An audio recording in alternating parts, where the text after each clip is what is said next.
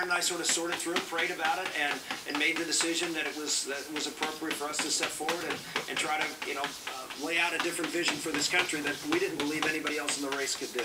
All right, Senator, before you go, are you looking at a clean sweep, you think, on Tuesday in the South? Well, it's a pretty tough battleground down there. I mean, I'm in Newt's backyard, and of course, they've got, Mitt the establishment. We're out there running the insurgent campaign, and we feel good. I mean, all the polls show us within striking distance, and